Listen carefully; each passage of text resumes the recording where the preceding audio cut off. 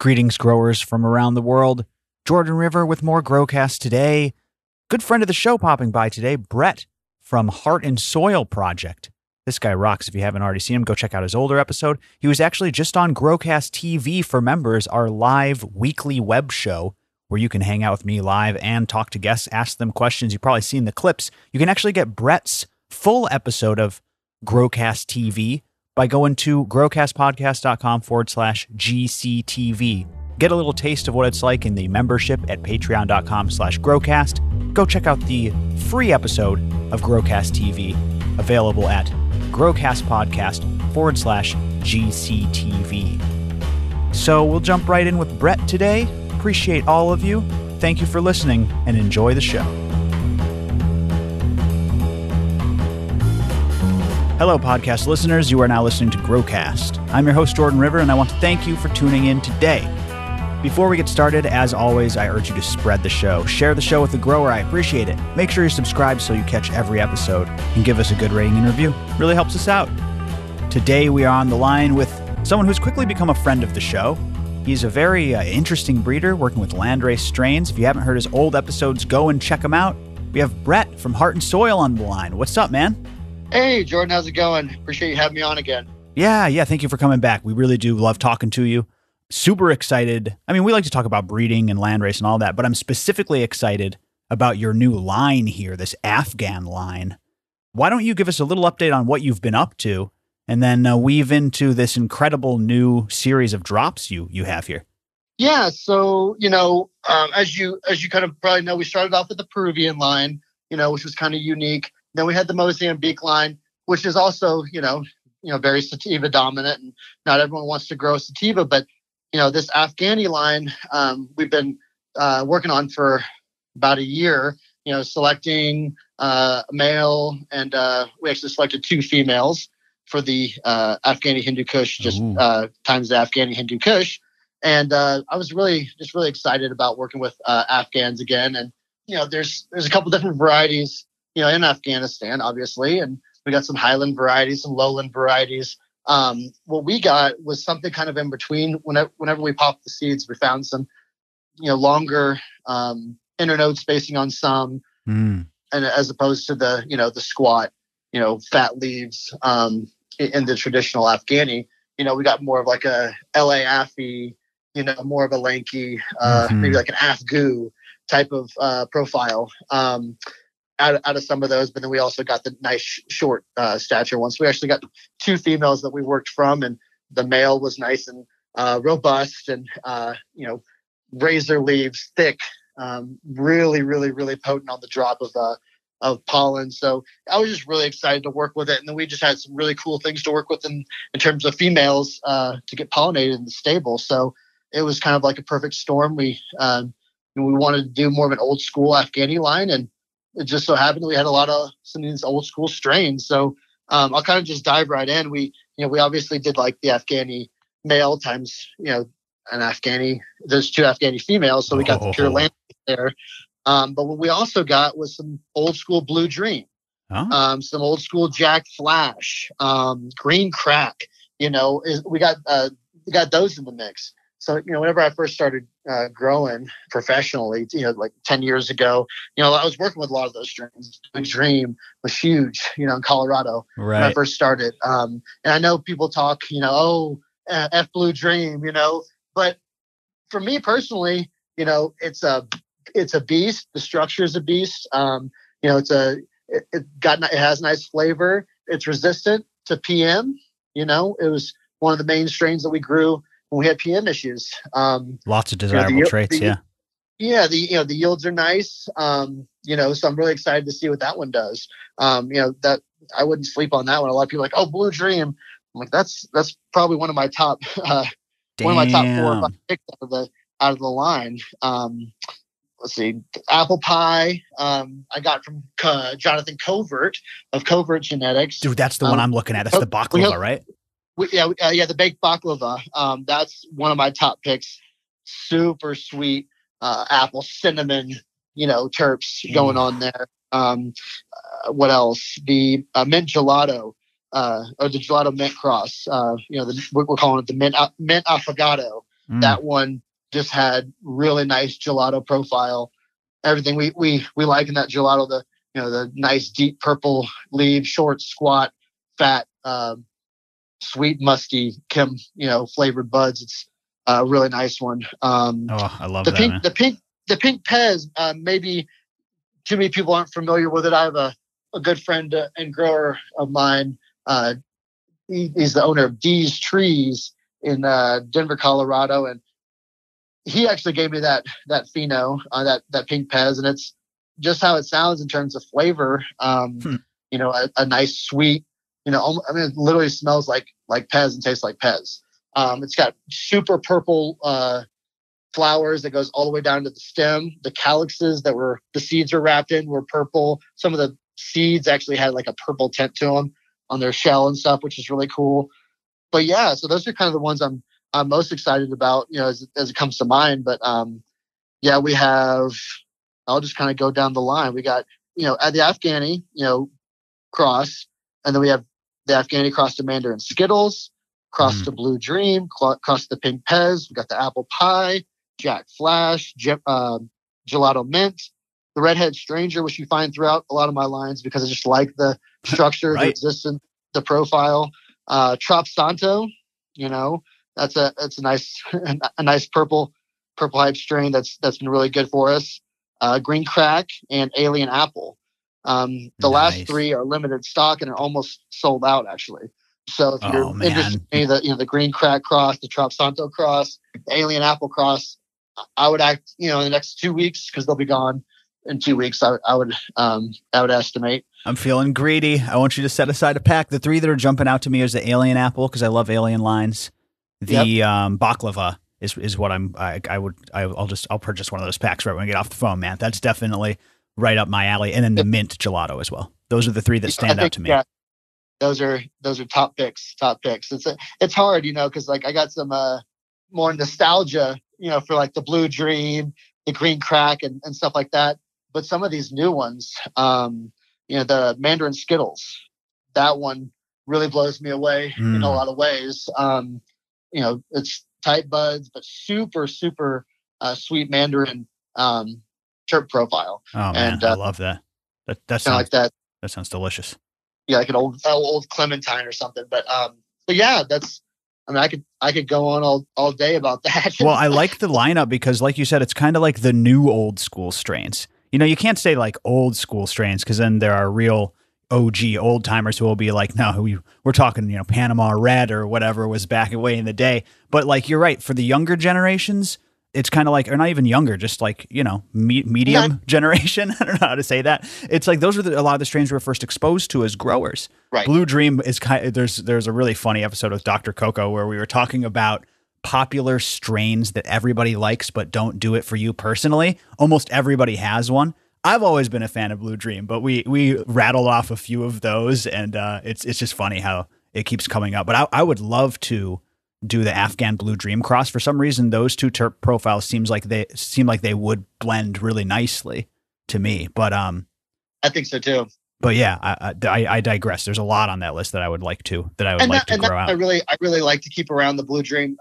The whole idea of a lot of these lines and the idea of working with Landraces in general is just to bring back that a lot of that resistance, to PM, to the elements. So I feel like the Blue Dream really holds a lot of those genetic traits in order to bring more vigor and more straight up powdery mildew resistance to a lot of our lines. Just overall strength and vigor, like you said. I want to dig into the Afghani heirloom itself, though.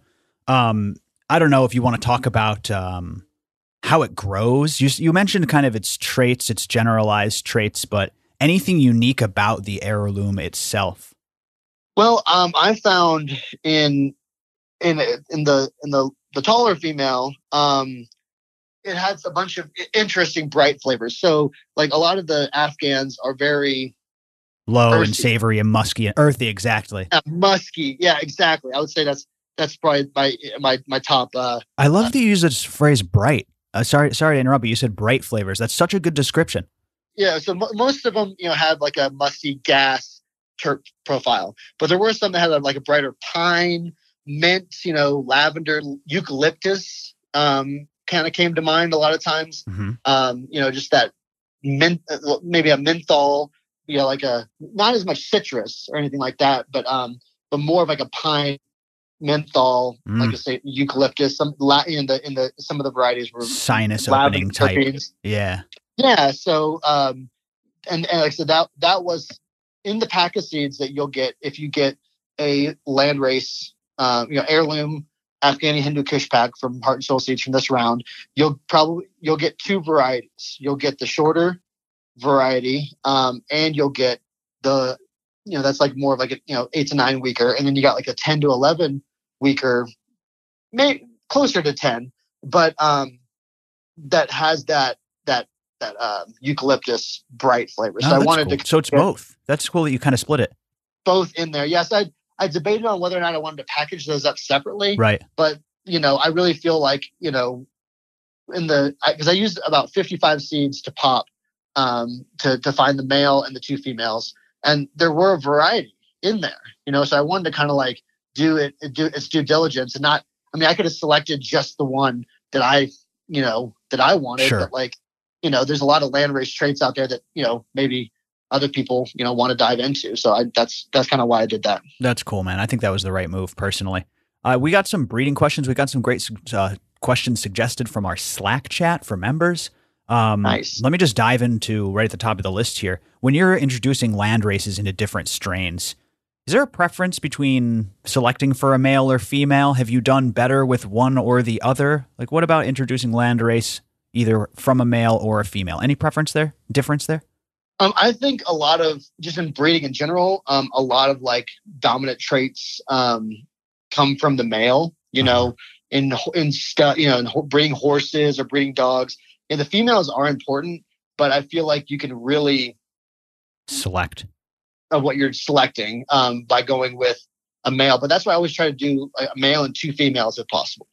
Because that kind of opens it up and you can kind of get a wide selection. But I really think, as important as the females are, I would say finding a strong male in a breeding program is more important than finding a strong female. Makes a lot of sense. But that's my personal opinion, but at the same time, I think males, if you can find that stud male and keep him around, you can really create some special strains. And then I also, when selecting a male, a lot of plants in general, males and females will show pre-sex flower earlier than others. Some will almost have like auto flower traits. You put them under 18-6 light and they'll start to shoot pistils out. And they'll start to show their sexy parts, and I like to try to select a male that holds and holds and holds and doesn't really show, or for that matter, release pollen until later on. So if you can get the male to hold a little longer, you can get a better pollination in general. Like if you're going with just one female, pairing up a male and female is important. But what I do a lot of times, I have a lot of different females, a lot of different, flower times on the females in the same room. So if I can get a male to, first of all, I feel like, it points to stability. So like a male that holds its pollen longer, or doesn't reveal sex as early, to me, and from what I've seen and breeders that I've talked to and worked with, that is a sign that points to that male is a stable male. Wow, interesting. That is super interesting, man. And that's, maybe, it's maybe like an old wives' tale kind of thing, but like a lot of breeding that I do is based on feeling and based on people that I respect and what their opinions are, sure, what their experiences are. And that's kind of what's been passed down to me over the years and what I've used in my breeding programs, and that has been successful for me. So, well, it's all we've had for a long time. I am so excited about this new generation of studying cannabis and everything, but I warn people not to kind of confine their mental horizons based on, well, where's the study? Because we can't put nature in a box, right? As much as we try, right? Also, I'll say those studies haven't been done yet. Those two worlds are now starting to clash, But the reason there are no studies on many of these types of things, because who's going to fund that study? Well, I was just about to say, follow the money. Yeah. Study. If, a lot of studies aren't even published because the results don't. Oh, don't get me started. I do a show. I do, yeah, because I do a show on coffee, and there's a whole thing about triggered. Yeah, I just got triggered. You triggered me big time. Me too. Because the sugar companies published all these studies pointing the finger at fat in the 1950s, and coffee got a bad rap at that time. And you go back and do the science again. And dude, Ed, that's really, really funny. Now, listen, like I said, I'm for this kind of melding of the worlds, but we got to keep an open mind, is my point. Yeah, exactly. It's like take everything with a grain of salt, follow the money, just because. Use your own brain. Exactly. Yeah, it's like it's like you and I could go probably dive deep into that one, but yeah, I think totally. I think it's important to follow your feeling and follow your experience, and then also talk to other growers and figure out what they're experiencing in order to get a collective consciousness. It's like let's figure out. That's true, man. Yeah, and I like following your feeling and following your intuition in gardening, because that's part of the process. Like it's not always all about, everybody's gardening path is different. Of course, we always say that on the show, but it's not always about like everything being optimal and all of the parameters being in. Part of it's just the journey of gardening, right? And we all have goals. Yeah, we all have different goals. Some of us are trying to make money. Some of us are trying to find ourselves. Some of us are trying to do the two at the same time. It's like how can we like meditate in our work and work on ourselves and be involved with this awesome plant. So it's pretty cool to be able to do what I do. I don't take it for granted for a day. To be able to like support my family and live the life I do, just doing what I want to do. I'd be doing this anyways. It's like if I was doing this when I was working other jobs, I was like just working other jobs and coming home and not spending any time with my family and diving into the basement. But now that I have kids and a wife and all that, it's just having that time to spend with them is invaluable. So, but you did the building years, man. That's huge. And what you said was massive. That's the cost of success. And kind of a similar boat here. Like I was podcasting when I was still growing. I was driving pizzas for a long time, and like now it's, the gratitude is immense. But like you said, everyone's goals are different, because when you turn your hobby into your job, for some people that ruins it. You clearly have an excessive amount of drive, which is kind of like me. Sorry, say that again? You really have to reconfigure everything and figure out how it's going to work, because it's all fun. If it's all fun, it's not always all good. You know what I'm saying? So It's like we got to make a balance between business and pleasure. But yeah, I think that's important. It's like I'm nowhere where I want to be, so I don't think I'm a success yet. But it's like the old saying. It only took me 10 years to become an overnight success. It takes time. Exactly, man. Well, where you're just like doing well. It's like, no, we ate ramen. We didn't go in our bedroom because that's when the light cycle was going. You know what I'm saying? We had picked our clothes out in the dark to make sure we didn't, harm our plants and stuff like that. And now we're able to grow and That's the path, man. That's the evolution. Yeah. And I think that you're on a great one. We support you because of the style of breeding you're doing is very like unique, and B, you're just super generous with your knowledge and your time and your seeds. So I love that, man. I love that personal journey, and that's what it's all about. Just like following that path of yourself and your career and yourself as a gardener as well. So that's really cool, man. Well, thanks for being a journey, for real. Pleasure to be here, man. Like you said, with the gratitude, I can't even express the gratitude I feel for the listeners and all that. You're going to draw a tear here. Let's not get sappy. Let's move on. Let's go. The IG trolls. Yeah, you're going to get me emotional, and the IG trolls are going to go off. I'm just kidding. I don't even really have any trolls. We'll be right back with Brett. But before that, shout out to Delta Leaf Labs, one of my favorite partners of ours. DeltaLeafLabs.com for the most affordable sex testing out there. Use code GROWCAST to get free shipping on your tests. So save on that shipping at DeltaLeafLabs.com with code GROWCAST. Stop wasting time sexing. Stop second guessing. Get them tested. Stop wasting space and fertilizer and all that good stuff. All you got to do is go to DeltaLeafLabs.com. Plus, there is a lucky code user who wins free tests. That's right. Delta Leaf Labs is giving away 10 tests to a code user, and Elijah will be on to announce the first winner shortly here. Actually, this next coming episode. So, DeltaLeafLabs.com, thank you so much For the best sex testing around, make sure to use code GROWCAST. All right, let's get back with Rhett. No, listen, let's get back to pollination here. I wanted to ask, since you have pollinated so many plants, I wanted to ask you this question. People come on my show, they talk about, if you have a male, save the pollen, right? Ooh, yeah. I would like to talk to you about saving pollen, optimally saving pollen, and then follow-up question, applying that pollen. At that point, you got to do it by hand. What are your thoughts on open pollination versus hand pollination? I know that was a long question. So it's a complicated question because, first of all, a lot of methods come out of necessity, right?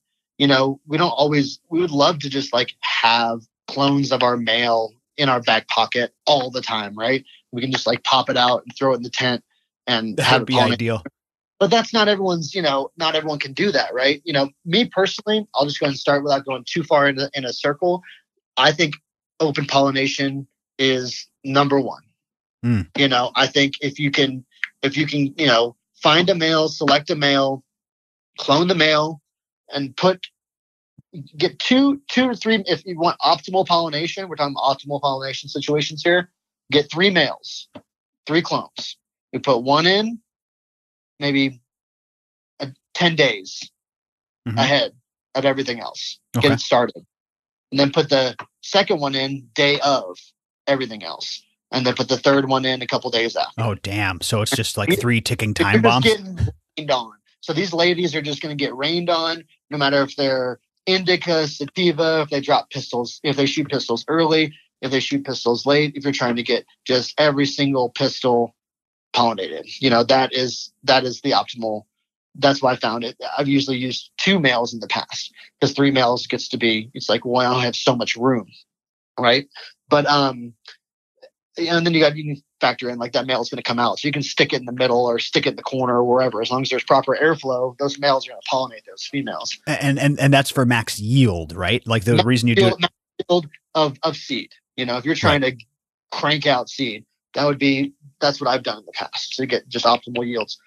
But yeah, so that would be, and obviously, if you have one male, I like to put that male in a couple days, maybe a day or 2 earlier, to give it a chance to start its flower cycle just a little bit earlier than the females. Just so you don't miss any window there. You don't miss any. Yeah. And a lot of times those early pollination are some of the best seeds, The later pollinated seeds, sometimes they don't quite develop as premature as well, like that. So if you can get that first round, pollinated, that's optimal.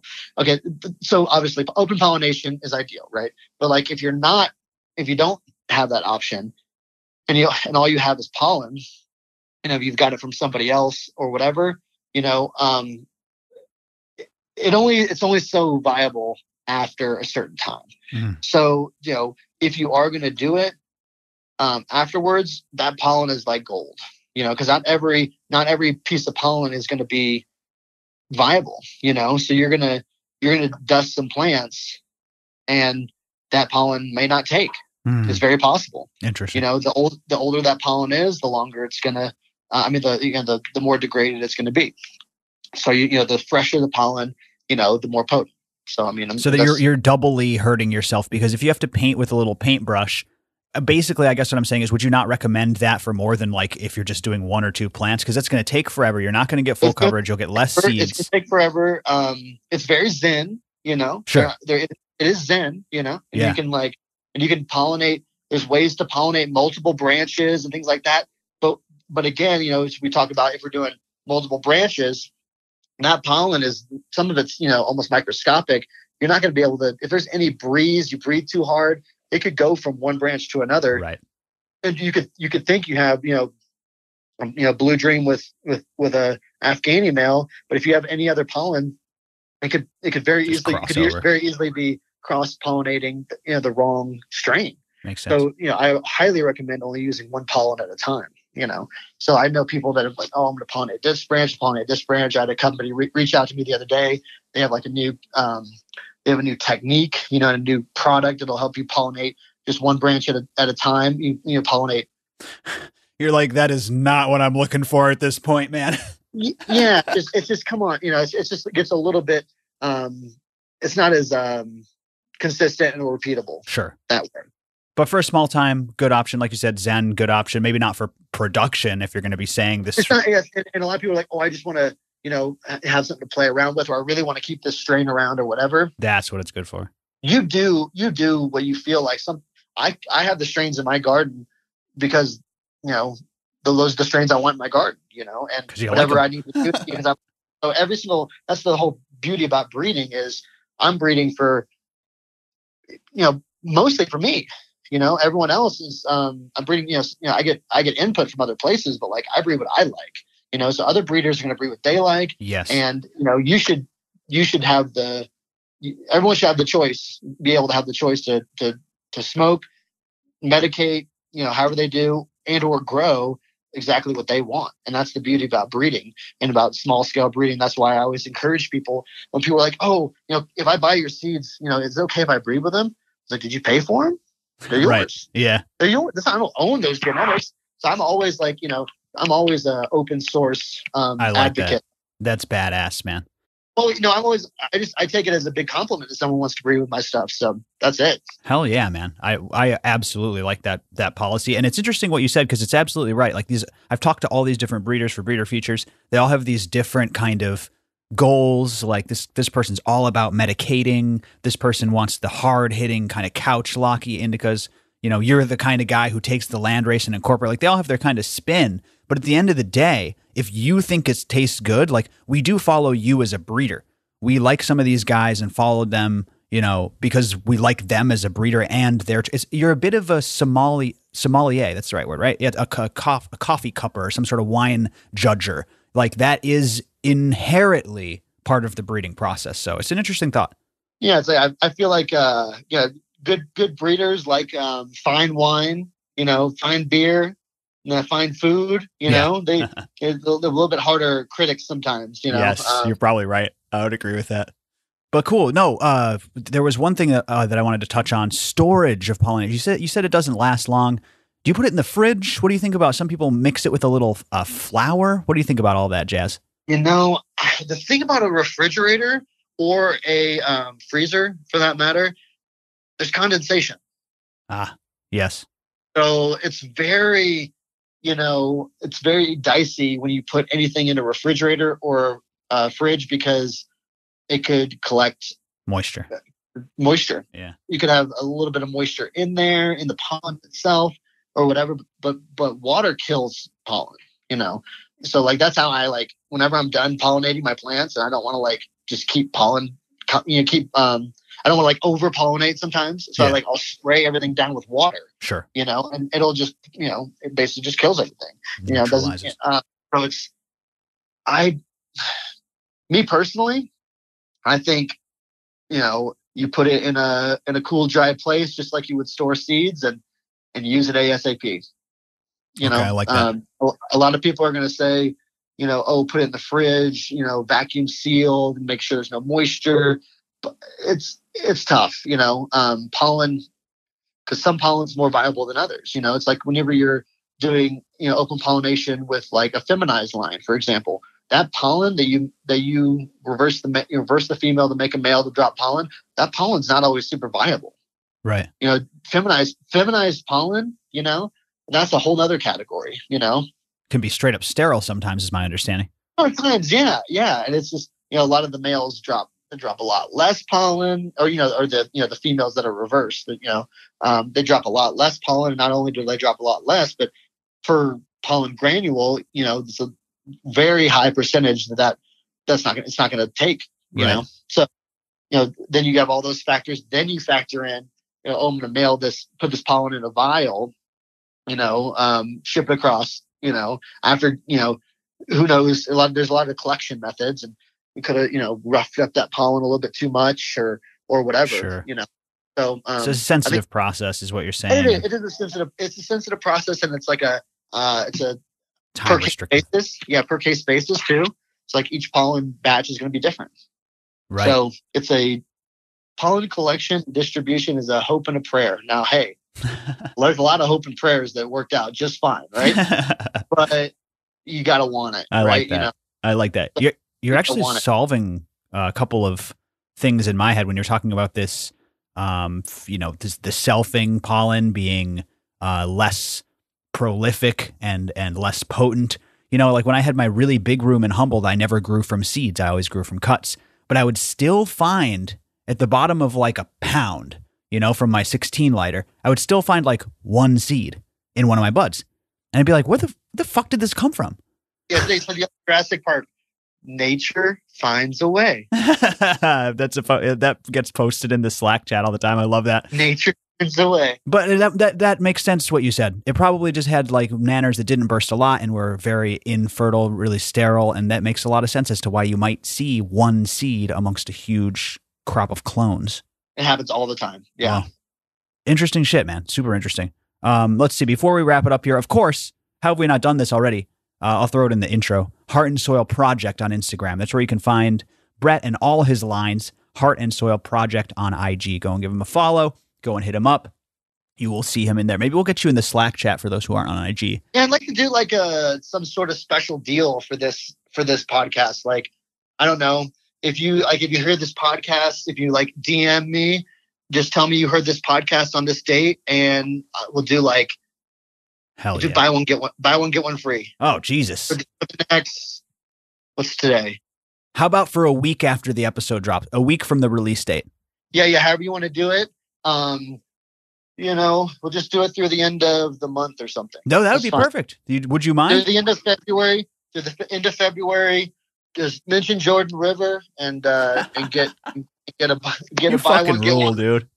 Line, so that way I can get first of all, I can get you guys a little bit better deal. And then I can figure out, because most people do say, oh, I heard it from you from Growcast or whatever, but some don't, so I'd like to kind of get a more definitive. Oh, yeah. This is going to be, people are going to rush off to get this. This is great, man. We appreciate that. Really appreciate that.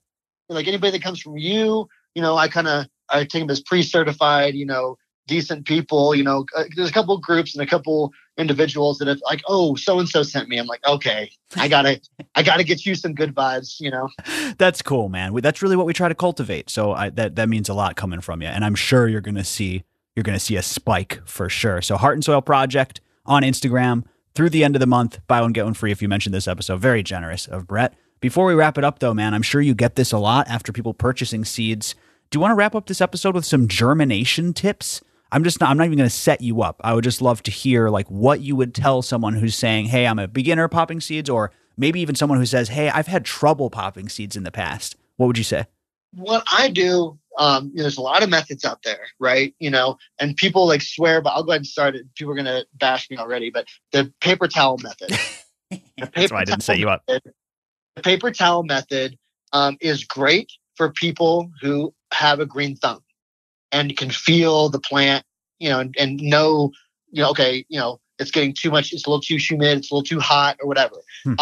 Paper towel method is also one of the biggest failure methods that I've found of people popping seeds. They leave them in there too long or whatever, they mold. And so what I do, I always just take like a shot glass, or my preferred container is like just like a pill bottle kind of container.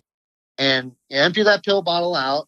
You put your seeds in there. You fill the pill bottle up a third with water.